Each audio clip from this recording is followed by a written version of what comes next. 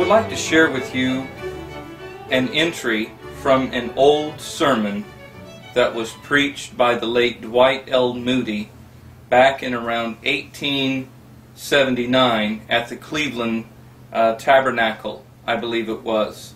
Now, this particular book that I'm reading from was printed in 1889, and it is titled The Great Redemption, or also Gospel Light.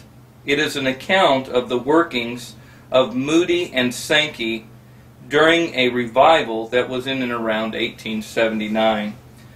And this particular entry or sermon in this particular book has become very famous for a particular account of an individual's passing that has really struck a chord with a lot of ministers.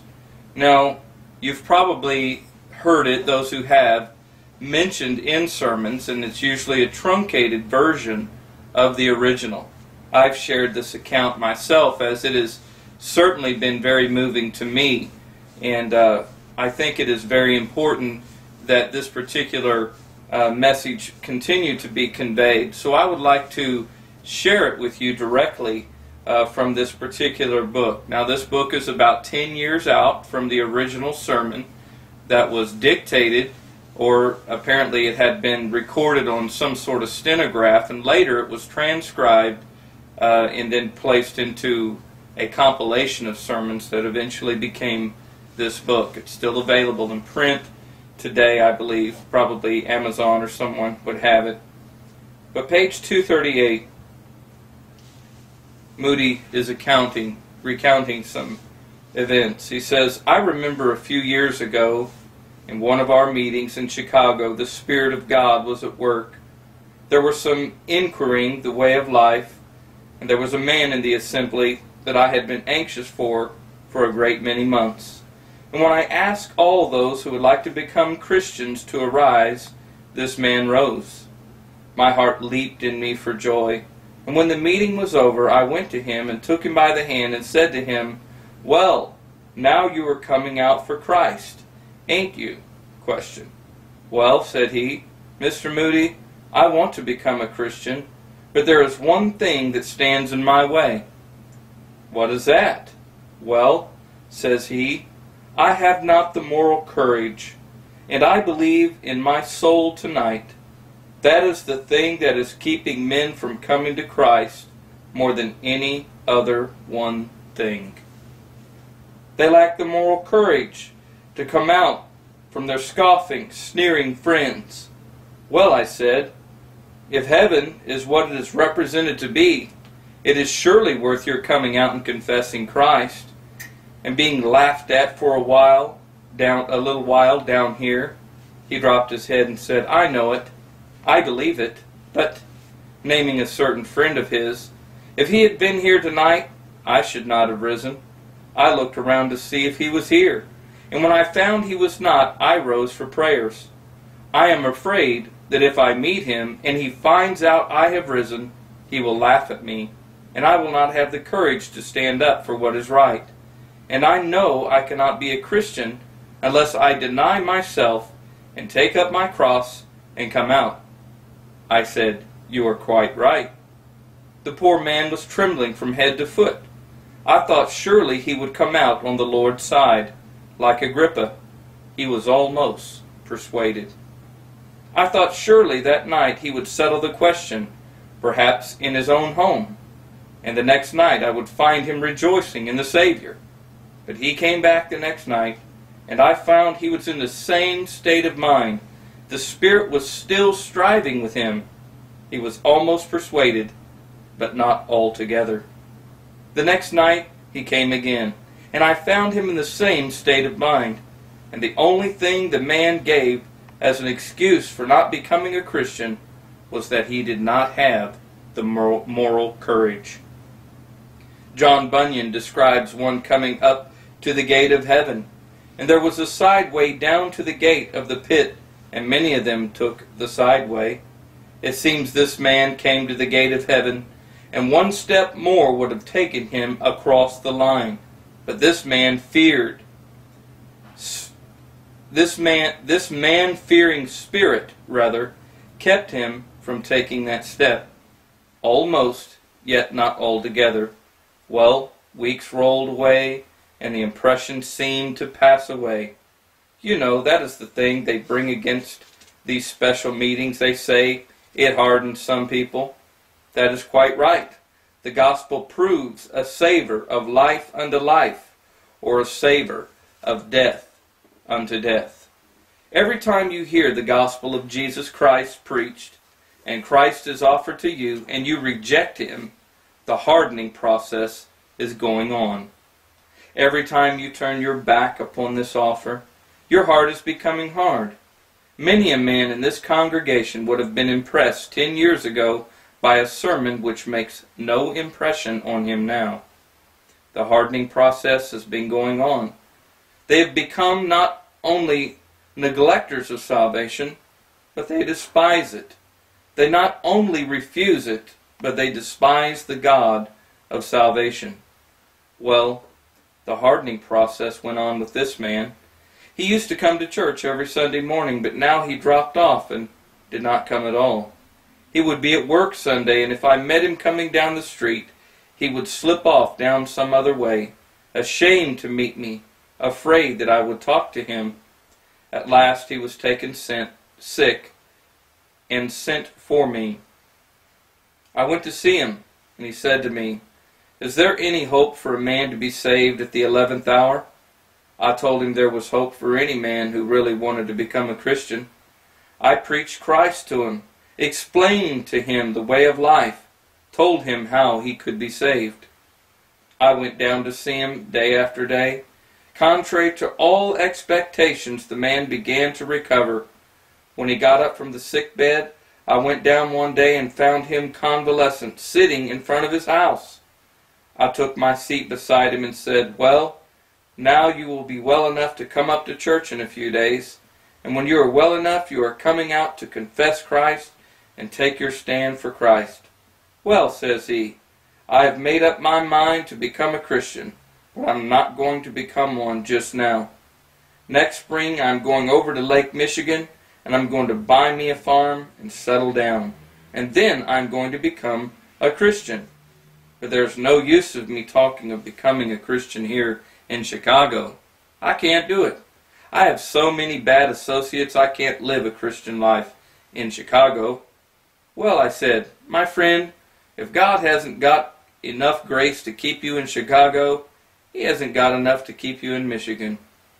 What you want is not a change of associates, but a new heart, and the grace of God to keep you. He is able to keep you."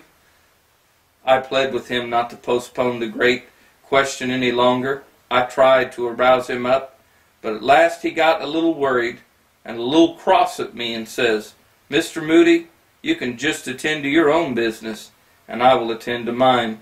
I don't want you to trouble yourself any more about my soul. I will attend to that." I said, "You can't afford to put this thing off." "Well," he says, "if I am lost, it will not be your fault. You have done everything you can.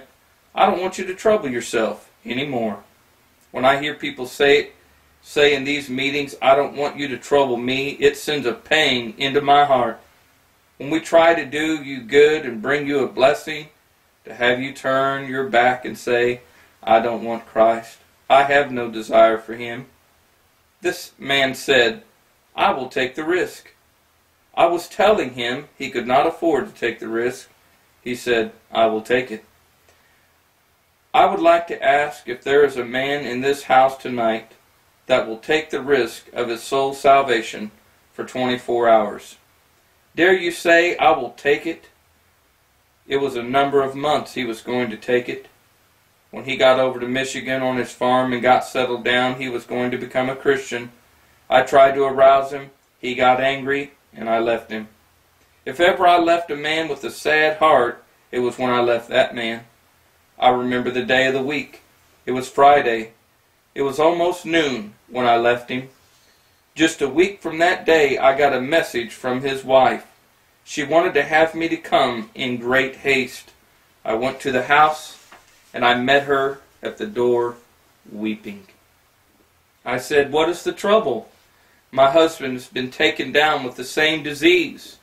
We have just had a council of physicians, and they have all given him up to die." I said, "Does he want to see me?" Knowing how angry he was just the week before, she said, "No."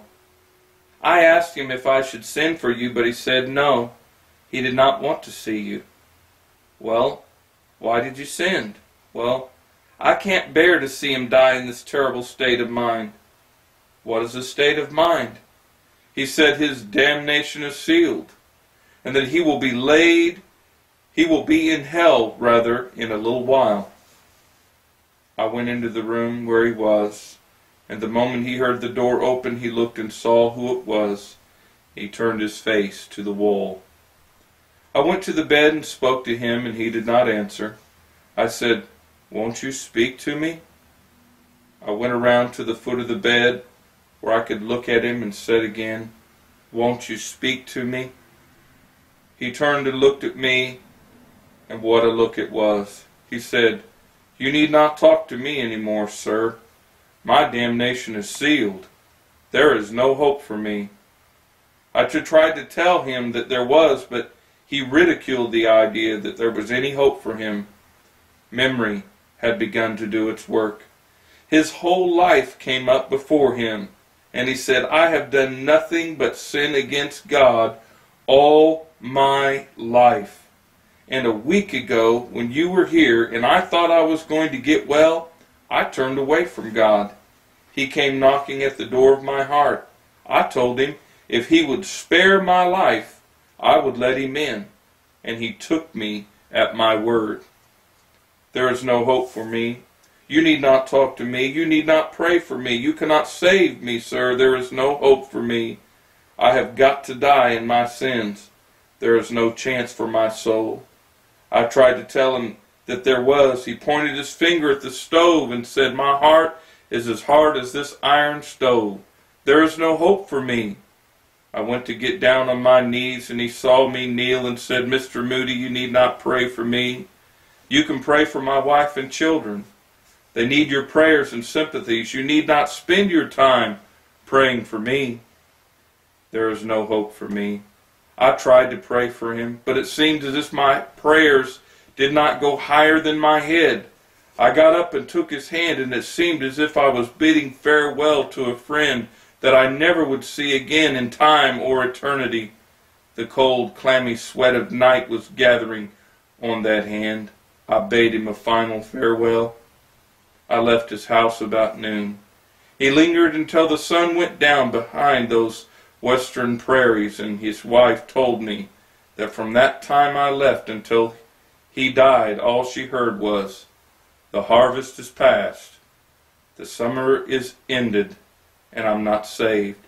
You could hear his cries all over the house just as the sun was going down. He was sinking away into the arms of death, and his wife noticed his lips quivering. He was trying to say something. She bent over, and all she could hear was the awful lamentation of the prophet. "The harvest is past, the summer is ended, and I'm not saved." And he passed away. He lived a Christless life. He died a Christless death. We wrapped him in a Christless shroud and laid him in a Christless coffin. How dark, how sad, the sin of procrastination. Oh, my friends, this night be wise. Ask God this night and this hour to forgive you. Make up your minds that you will this night settle this question for time and eternity.